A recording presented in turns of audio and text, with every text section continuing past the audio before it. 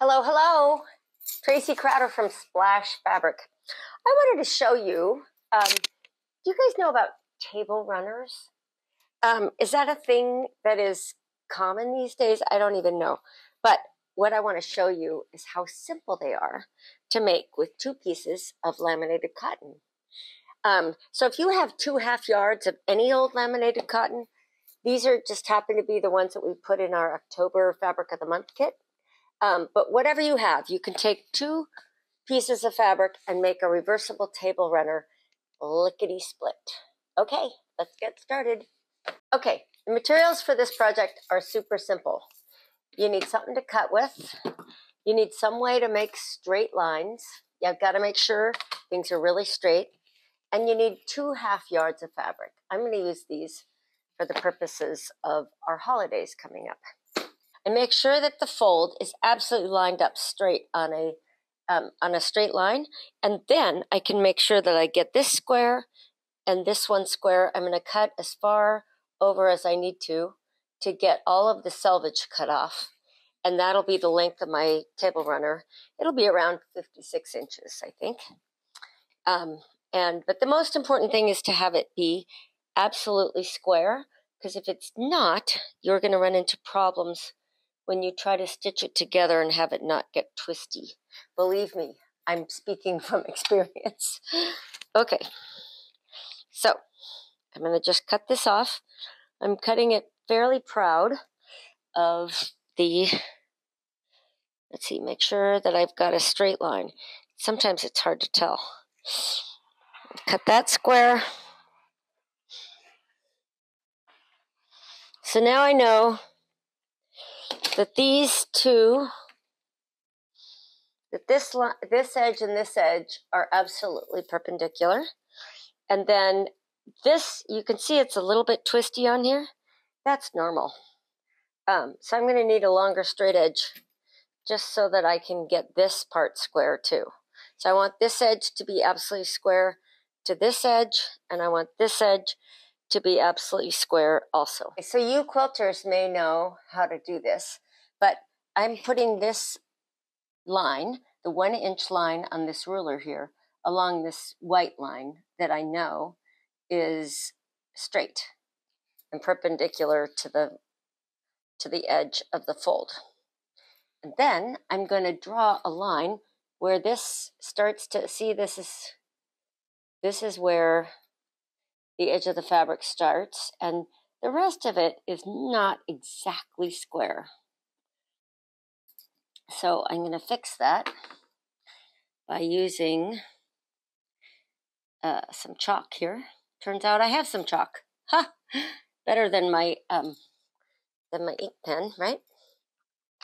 And then I'm going to make sure that this just continues the line all the way down. Alrighty then, quilters know how to do this stuff. I'm pretty sure you guys are all about making things straight and square. It's one of the reasons I never took up quilting. I'm not that good at straight and square. I'm sort of good at creative and wavy, or creative and weird. I don't know. You can ask my husband what he thinks I'm good at, but that's how I roll. Okay, we'll do the same thing on this side, where I'm going to put this 1/2-inch line on the first straight line that I come to. Let's see. I'm going to cut off, I'll cut off like 1/4 inch. It'll be fine. The most important thing is to get it straight and square. And if it's bigger or smaller than, 18 inches by 56, nobody cares. It just has to be not puckery, if you know what I mean.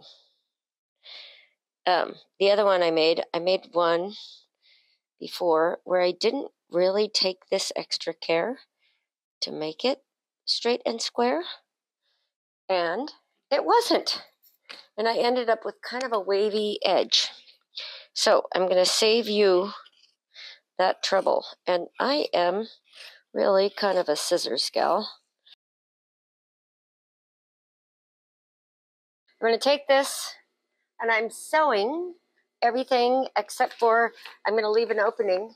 It's just like making a pillow case or anything else where you need to stuff it. In this case, we're going to turn it inside out. So it's like making a placemat, a reversible placemat. So we're just going to leave an opening of about, the width of my hand. And I'm not a pinner. You may want to pin this or clip it, whatever you do. And you're going to want to clip the corners as well. And then we got magic.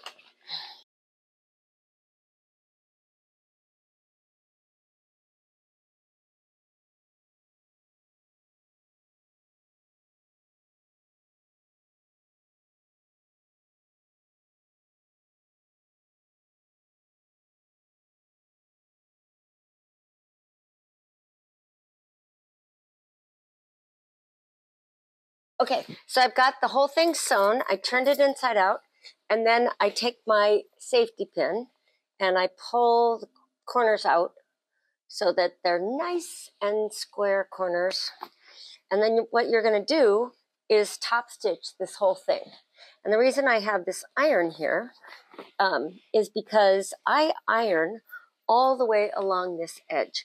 The trickiest thing about this whole thing is getting it absolutely square so you don't have any bunching, but then also getting these, how do I describe this? This edge so that you have it folded flat out all the way to the inside stitching.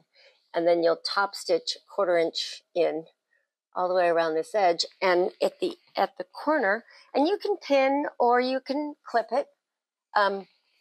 Either way, it's okay. The pins have a tiny hole that they put in it, but you can kind of heel it with your fingers.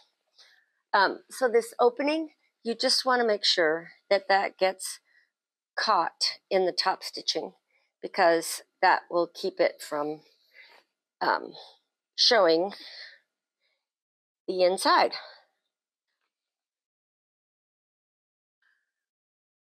You want that edge to be flat.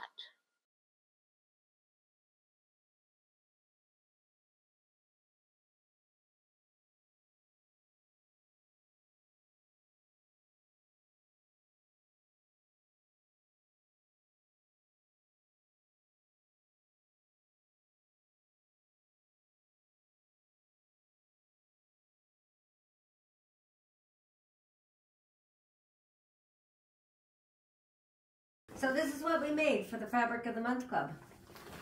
Super simple, reversible table runner. Isn't that cute?